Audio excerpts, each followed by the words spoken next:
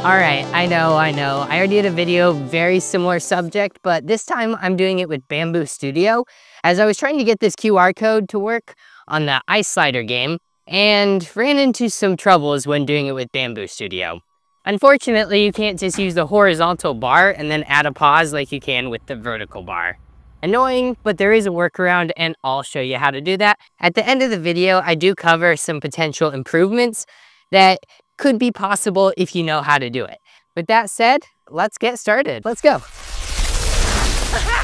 All right, so first things first, open up Bambu Studio, then create new project, and you will see that we only have one filament. We actually want two, and then let's add our models. So you'll see that I have two different models.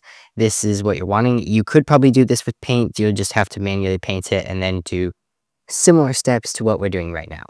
But anyways, once you add them, you'll see that load these files as a single object with multiple parts. Select yes. Technically, we don't want this, but for this time being, we do. Fix your scale if you need to, and right away, we're just going to make them into separate objects. The reason we combined them into one object was because otherwise it offsets it a bit, and it's kind of a pain to align. And now that we have this, select your second object and make sure it's a different color. It makes this a lot easier. Then slice plate, and you will see that there is a little prime tower right here, and we got the model correctly. But one thing that you will want to check is that here, make sure to select your indenting model and then go to scale. Make sure it's whatever your layer height is. You'll see that mine is actually 0.27, so it's probably close enough, but I'll just do 0.2 just to guarantee that it only goes into one layer. Then when we leave that, you should be able to slice it again and scroll to the bottom. You'll see that we have that, but then go one layer up. If it does still have an indenting model, you have a problem. Make sure it is lower and more correctly aligned with your layer height. All right, so next up, I'm just going to change the infill because you can actually see it on this model, and I don't really like this type. Changing it to 8 and lightning. All right, so I think that looks cool. That's just personal preference. Doesn't really matter.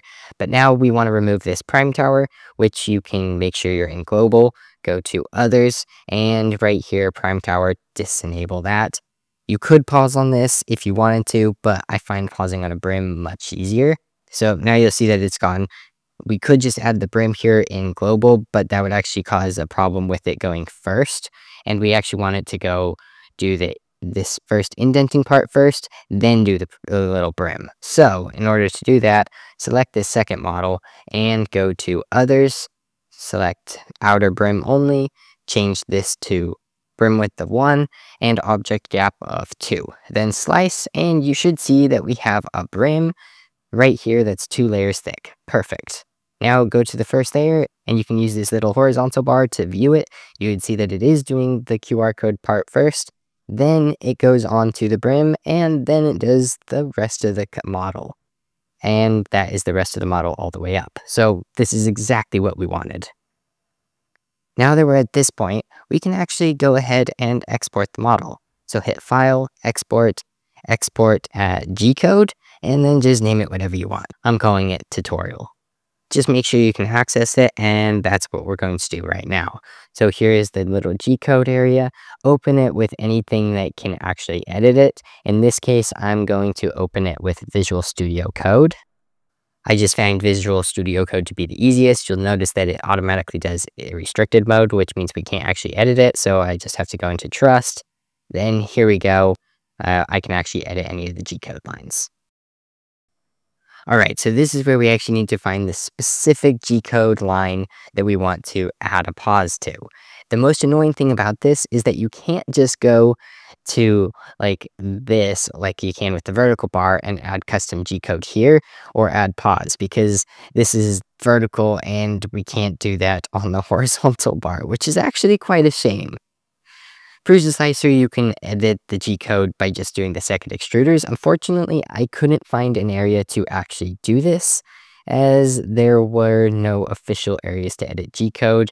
Sure, there were very specific things that you could edit G-code with, but not for this intended purpose. So again, we need to find the area that we want to actually edit the G-code. Go to the very first layer, make sure you're doing that. Then right here, you'll see I want it to go the second it starts phasing into the second line of the brim. And that is... Okay, so right here, it's already past that.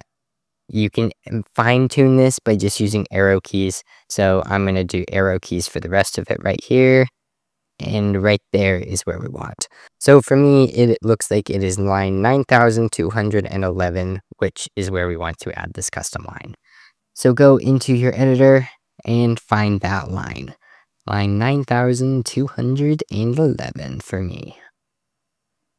Then you can just add this simple command, M400, make sure it's capitals, and U1. That's literally all we were trying to do. This adds a pause, and save this. Alright, just connect the USB stick, eject it, and you can load it onto the printer, and then print it directly from there. So with the printer, all you're going to need to do is load the filament that you want to be the indenting model, and then print that, and it will pause. Alright, so it's paused. You can see that this is all we have to do. So do not click resume printing right away. That is not good. So then just go over here, click the back arrow, then hit filament, unload. Yeah, that's what you have to do. Then you'll have to load filament as well. And once it completes, you'll have two colors on the first layer.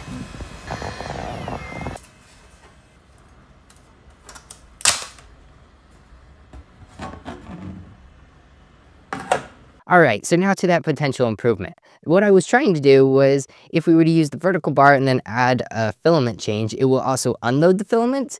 The thing is I was just going to try exporting two files and compare them, but found they added a lot more lines than I expected. So I still don't really know how to do it, so if you do, let me know in the comments, I would really appreciate it. Another potential improvement would be if there does happen to be an area like PrusaSlicer where you can actually just add the G-code command and it will automatically do it. I don't think this exists. I sure couldn't find it, but it might. And if you know where it is, again, let me know. Well, anyways, hopefully this helped, and I'll see you later. Bye. And hopefully I didn't just destroy my computer by sitting out here in the cold. Actually, if you want to see where I'm sitting, I'll take a picture. And I'll show you the wet computer.